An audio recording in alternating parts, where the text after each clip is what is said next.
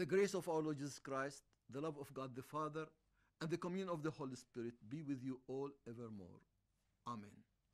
St. Paul writes, "For through the Spirit, by faith we eagerly wait for the hope of righteousness."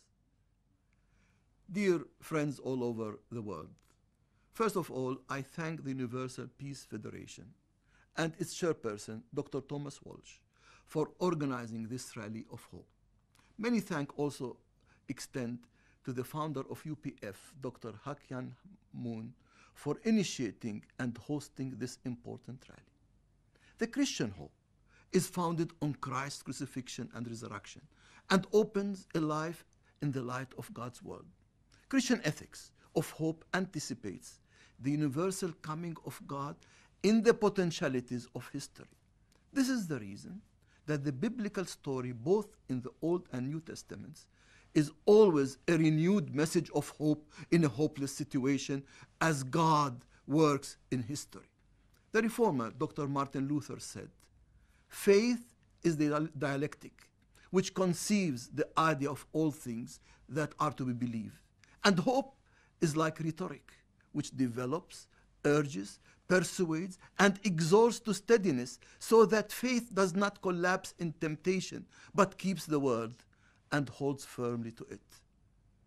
We are witnessing today a culture of fear and anxiety that promotes hopelessness. COVID-19 has shown us the weakness of human beings, although it has painfully created uncertainties, suffering, and death. But it reminded us of our common humanity that is seeking for a common hope from God our Savior. In this neo-culture of fear and anxiety, Prophet Isaiah gives a word of hope to the people of the exile. "Do not remember the former things, or consider the things of the old. I am about to do new things. Now it springs forth. Do you not perceive it?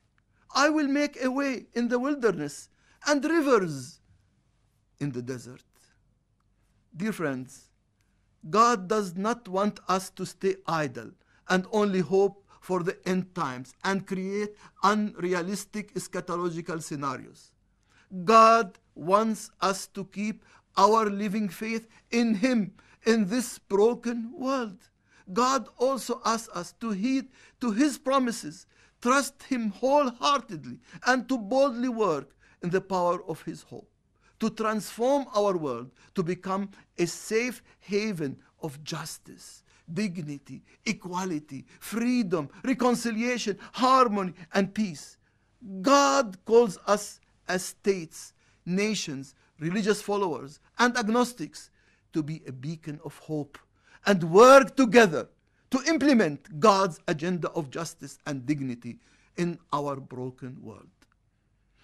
As we celebrate the 75th anniversary for the establishment of the United Nations, we are called to work together that this organization will not be a platform for the powerful, but a platform for the power of truth, justice, and equality for all. God also calls all faith-based organizations and the different religions followers to more work together for our common equal humanity and find the common values of love, hope, dignity, and sustainability. God calls us today to behave responsibly in caring for His creation and for the suffering environment. Our nations are looking for signs of hope at this crucial time of history. Do we dare to work together for these signs of hope? I always say a human being can live 3 weeks without food, 3 days without water, 3 minutes without air, but human being cannot live 3 seconds without hope. God calls us to be prophetic today at this time in history in being agents of hope in a hopeless world. Let us pray. Our God of hope, we are living in fear and hopelessness. Thank you that in the resurrection of our Lord and Savior, Jesus Christ, you created hope in us. in the midst of hopelessness. Send us your Holy Spirit to implant your hope in us. Send us your Holy Spirit to mold us, change us, and transform us. Send us your Holy Spirit to transform the darkness into light, the injustice into justice, oppression into freedom, hatred into love, the culture of fear and anxiety into a culture of trust, hatred into love, tensions among religious groups to harmony, inequality and equality and equal opportunities, racism into seeing God's image in every human being, regardless of their gender, color, ethnicity, political or religious affiliation. Make us to be your agents of hope in a hopeless situation.